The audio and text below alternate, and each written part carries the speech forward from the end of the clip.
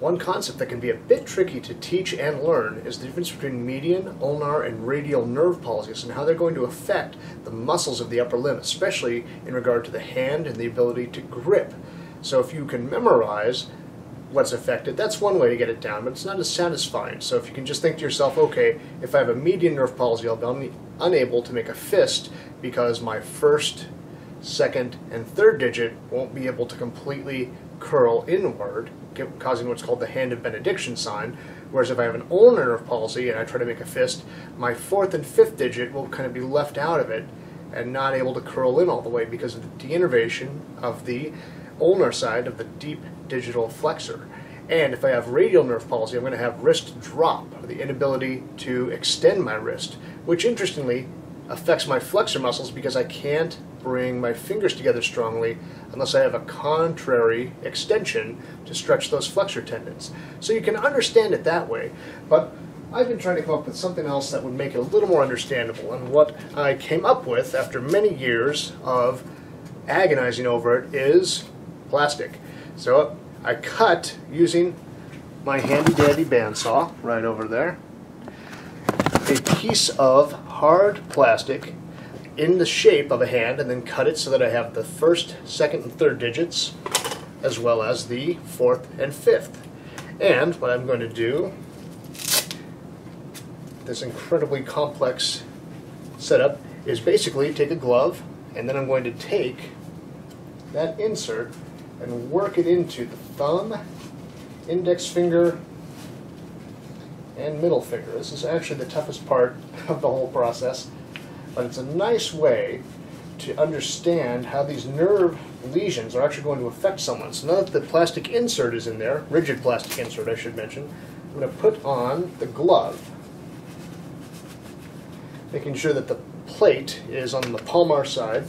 Now at this point, that plastic is going to prevent me from fully flexing my, let me get nice and in the center there, my first, second, and third digits. So this has given me a median nerve palsy. And that's an interesting thing to get down, but what makes it a little more real is trying to actually handle any kind of an object. This is kind of dangerous.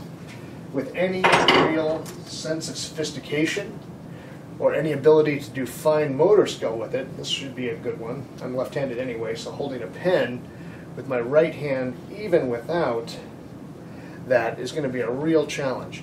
Actually, in college I broke my left hand and had to spend several months learning to write and take notes with my left hand, which was a lot of fun.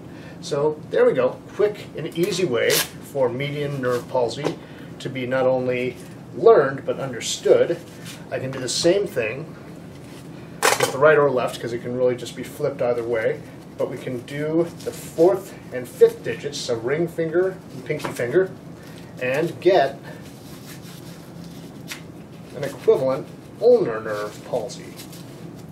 So in this case, I try to make a fist, first, second, third digits. They're okay, but I can't bring the other two down. This is sometimes known as ulnar claw, claw hand, ape hand. I'm not 100% sure what the derivation of those are, but essentially my fourth and fifth digits are no longer able to come down and hold tight. That actually makes power grip, like with a hammer, very difficult because the bottom three fingers, third, four, and five, they're really involved in strong grip, and just my index finger and middle finger aren't doing a great job here. Likewise, might be able to write, but I can't really control the pen as finely as I'd like because the other fingers really can't get out of the way, and it just makes these tasks a little more difficult. So feel free to make a glove like this if you want to test yourself and see what it's like to have some of those motor dysfunctions, as well as teach your students and have them guess which ones you have by doing a mock physical exam on you. Last and arguably least is this ugly thing. I couldn't come up with a glove that would work for this, so instead I used some thermoplastic that I heated up in some hot water and then molded to my own wrist, which only hurt a lot. Not even making a joke, it was kind of painful.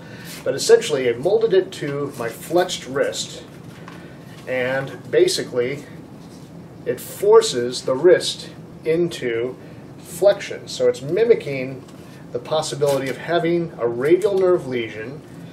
Could be in the forearm or higher up, but it's definitely going to result in an inability to strongly extend the wrist. So I have hand or wrist drop occurring here, so I can't really go any further. And by being forced into flexion, like I said before, it paradoxically makes it harder to get a strong grip on something because your finger can't really fully stretch in and flex the way they'd like because you're not able to counter them with some extension that stretches those tendons. So the more slack there is, the harder it is to actually get a full, strong contraction in this case. Alright, so that's just a goofy teaching idea. Feel free to use something rigid. I don't recommend wood because splinters, but some hard plastic and some gloves can definitely make it easy to understand how those lesions are going to affect people. Hope this has been helpful, and have a great day. Alright. Anybody else notice when I tried to play it cool when I dropped this and pretend nothing happened? Yeah. There's always something.